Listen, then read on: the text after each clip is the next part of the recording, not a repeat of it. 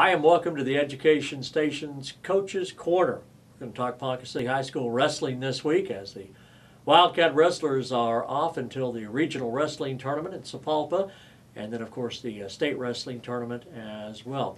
Wildcats had a great finish to the season with a great event here in Ponca City. Coach, we haven't talked to you since the Big 4+4, but I know you were very proud of the way Ponca City hosted that event. 8 teams came to town, a lot of people in town, and everything looked like it went off very, very well.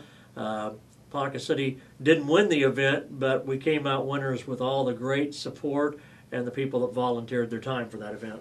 Yeah, it was a really good tournament. I think as a school system, as a wrestling community, I thought we presented ourselves really well. I want to thank everybody that came up to help and everybody that came to watch the wrestling.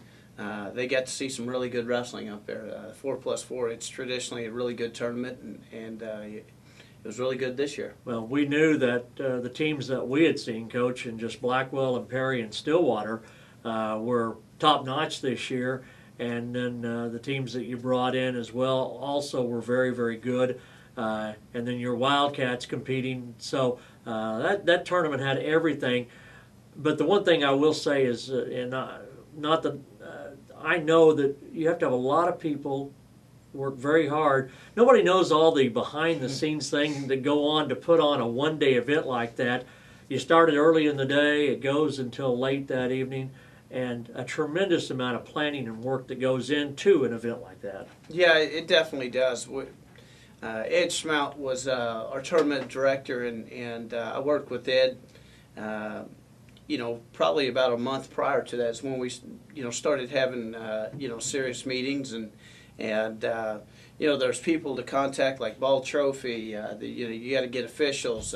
We probably had 40 volunteers up there working the tournament and doing different things around there. The hospitality room for the coaches, the officials. We had cops running security, so it was just from top to bottom. There's just a lot of people and a lot of things that go into running a tournament. But I think as a school system, I think we really did a good job. Well, the good thing is that you get that once every 4 years, but the monies that that type of event generate certainly are good for our athletic coffers, and so Ponca City won't host that for a couple of more years. Well, Coach, we're in kind of a dead period right now. A lot of schools are in this. The wrestling season is over with as far as duels are concerned. Dual state's coming up this weekend, but that, of course, features just 8 teams out of 32. So there's a lot of teams that are, if you will, in kind of a dead period for another week and a half. How has your team been dealing with this, and what have you been doing to make sure the guys stay sharp? As a coaching staff, I think, we're definitely disappointed that we're not at dual state, so that's difficult for us. But as a team, we've taken it as a opportunity to get just another week better, and that's what a lot of these kids need. They need either more time in the room or more time on the mat. And right now, we've got more time in the room, so that's what we're doing. And we've actually started, different type of workouts.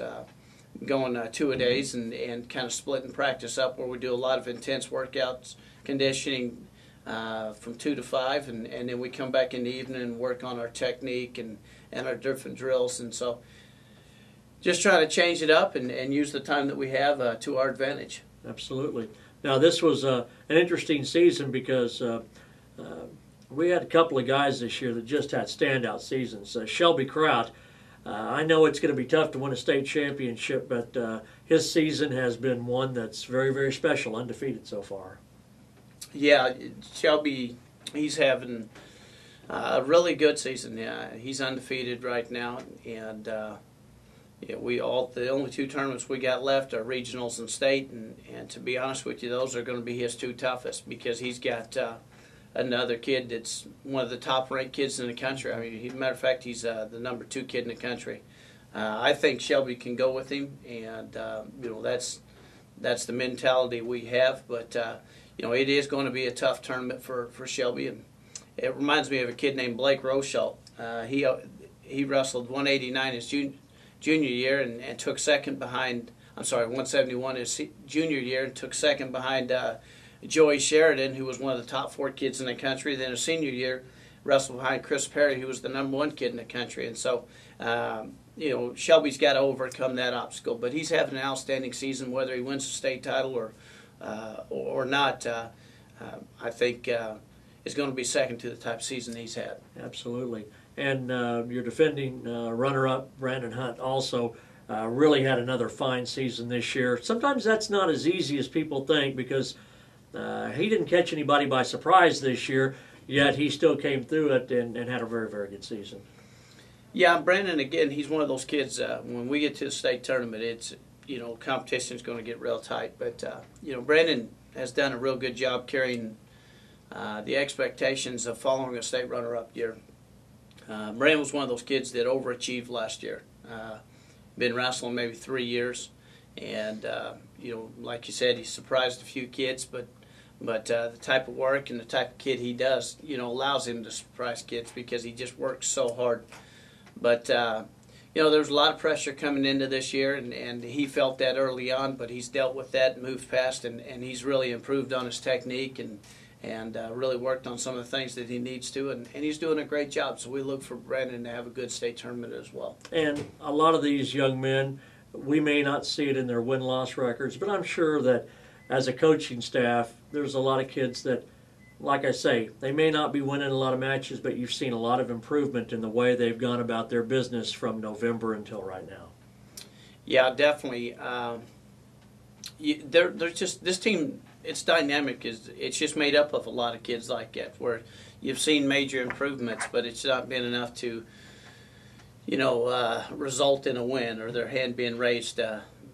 And it's tough because that's how we judge winning and losing and success and things like that. But overall, this team has been a fun team to coach, and it's been enjoyable to see those little successes, to see the kids improving in the room. But it's also been tough for the kids and for us to not have the wins that we think should correlate with the type of work that they're doing. Now, we have regionals coming up in Sapulpa, and Coach, your thoughts on regionals? Union will be the favorite going in, but this is a very difficult tournament. Obviously, there's a lot of real good teams there. Union may be the team that stands out, but in Sapulpa, who I think they are a giant sleeper coming in. Stillwater's got 5 guys that are incredibly tough. Sand Springs, Muskogee. This is going to be an awfully difficult regional for our guys to get through. It seems like we say this every time about this year, but it is the truth. It's going to be an extremely tall order to be a state qualifier this year. It seems like it's extremely stacked this year with the quality teams being pushed further to the east, and just some teams that traditionally weren't as good as they typically, some teams that are better than they typically are. Like Sand Springs. This is the best year in 11 years that I've ever seen from them. Sapulpa, they had a real good season last year, but they're having an exceptional season this year. So, some teams that were just average or a little below average are actually having outstanding years, and so it just makes that to be one of those top 4 guys at each of those weights makes it that much more difficult. In a lot of schools, Coach, you know this well, they may not be powerhouse schools and they may not be contenders to win a regional, but they'll show up with 3 or 4 or 5 guys that are tough for anybody to beat. And I think Ponca probably would fall into that category with Crowd and Hunt. But there's a lot of schools that will show up, 2, 3, 4 guys that are awfully tough to beat. So that's what makes that regional so much more difficult, too. Yeah, we're definitely one of those teams that falls in that category this year. We've got 3 or 4 kids that we think we can go and compete with the majority of this state. 2 or 3 kids that we think are as good as anybody in the state. But 3 or 4 or 5 kids that are really competitive at any tournament we go to, and that's going to be the same thing at regionals. There's going to be a few other teams like that as well, and so it just, you take the traditional teams that are tough, and then the teams that are overachieving this year, and then a bunch of teams like us And so that is going to make for a pretty tough tournament. Yeah, it'll be in Sapulpa a week from Friday and Saturday, and it looks to be a lot of fun. Chris, thanks for your time. Great luck at the regionals. We'll be talking to you on the radio from the regionals as well as we wrap up the wrestling season at the regional and state wrestling tournament. For Coach Walker, Phil Turney on this week's edition of Coach's Corner.